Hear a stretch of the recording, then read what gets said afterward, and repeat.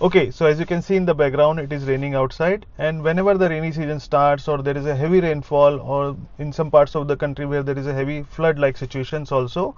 patients with febrile illness starts coming to the hospital, and some starts getting to the intensive care unit. But when you do a workup, you are not able to find out the cause of that fever. So in such situation, whenever there is a start of rainy seasons or heavy rain and the patients come with unexplained fever, always keep leptospira in one of the differentials, because leptospira is a spirochete, and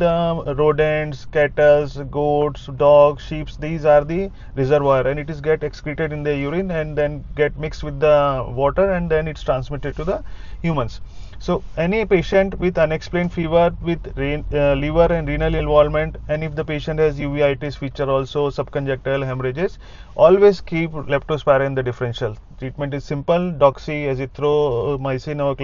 ceftriaxone. Do